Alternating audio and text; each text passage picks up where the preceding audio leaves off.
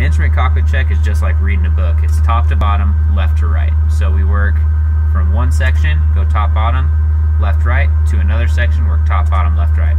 So the first thing that we check is our magnetic compass. It should be full of fluid, which this one is, you know, just weird. It's a simulator. It should be full of fluid, no cracks, no leaks, and no bubbles, because if there were bubbles, that would signify that there was a leak. And then we're going to compare our headings. So that one says about, yeah, 300, 300, so they're good to go. If that's a little bit off, then that's fine. If it's more than 10 degrees off, then we probably want to down the airplane and have them fix it. They'll just realign the compass outside. Work to here. So left to right through these instruments. Make sure the airspeed reads 0. We're not moving. Attitude indicator is level. Slip skid should be 0. Rate of turn shouldn't show a turn in either direction since we're not turning. Altimeters. So we have to make sure that these read within 75 feet of our known elevation. So if we're about right here, then we should be close to about 759, right? Yes. So that doesn't work, right? Yes. Probably the reason is because we have the wrong altimeter setting in there. So is that within 75 feet of our known altitude? It is. It is, perfect. So that passes. So we did left to right, airspeed, slip skid, rate of turn, attitude. Altimeter, the VSI, we're not climbing or descending, should read 0. Cool. Awesome. From there, we're going to go down to our HSI. Heading should appear. You know, it should be complete there. It's going to be.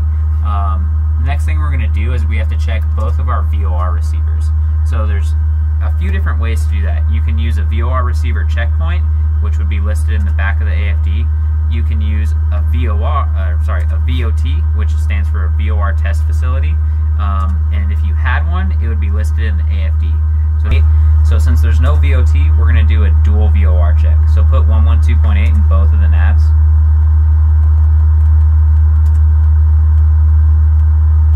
112.18. I think it was just 0.8. It's 112.80. 112.8. Ground. A lot of times, if you're on the ground, the VOR will be blocked by like trees or buildings or anything, and we might not be able to receive it. Which looks like it's not working right now. So let me show you what we would do instead. Let me see. On a dual VOR check, they have to center within plus or minus 4 degrees of each other in order for it to pass. From that point, we would do like check that the needle swings freely with 10 degrees of deflection on both sides, and then we would make sure that the flag flips on the middle here. I'll show you that later in the debrief. We'll talk about that. Cool. We check and make sure we have our desired bearing pointers up. For example, we'll put 112 back in there just so it comes on in the air, and you'll be able to see what those do. And also make sure your outside air temperature is functioning, because if we're flying in the clouds, we want to know if we're going to turn to a popsicle or not, right? Yeah. Cool. We have to make sure we have a clock with seconds feature for 91.205, right? So ensure that's there. We also have this timer that we'll use pretty frequently, so you can check that. You don't have to, but just to go over to this screen again, we went mag compass, comms and navs, airspeed, attitude, rate of turn, slip skid, altimeter, VSI. We would do a dual VOR or a VOT check. Then we checked our OAT, bearing pointers, transponder, time. So it's pretty much just everything on that screen since it's so important. That's in the green. Then we're going to do our MFD checks. So how the MFD works is this big knob controls the pages inside the MFD. And, well, I call these like the chapters. And then the small knob would control the pages in the chapter. So what you're going to want to do is you're going to go 2 clicks over to the auxiliary chapter and then down to the GPS status. So these are all of our GPS signals that we're receiving right now. We would make sure that the GPS solution says 3D differential nav, and then also that the SBOS is active.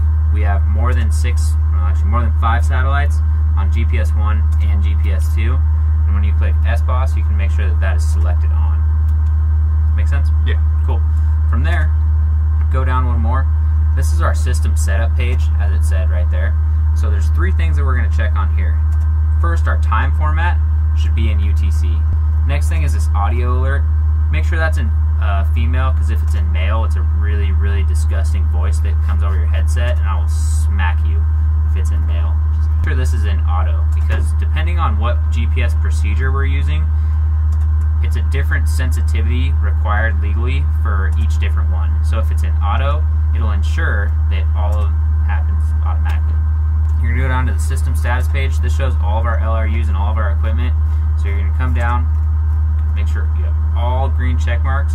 In the airplane, you're going to press this enunciator test button, and it's going to light up all of the lights so we ensure those are working. It doesn't work in the sim, I know, great. And then say you forgot to check the navigation database on that main page. This is where you can check it besides that. So here's your navigation. It's effective here. It's already expired, but in the airplane it wouldn't be expired, for example. Cool. That's all of your MFD checks. From that point on, then we work down here. Airspeed should be 0. Match this to your attitude indicator right there. Make sure this is set and it reads within 75 feet of your known elevation, so 800. Perfect. And then from pre-flight, the flaps will have been down. So that's the last thing on the before taxi checklist. Yeah. So we're just incorporating this. You'll just identify and verify the flaps. You'll bring them up. So that's the instrument cockpit check, except the taxi check. We'll go over that. Hit 55, you'll say rotate. Rotate. Start pulling back to about 10 degrees nose up.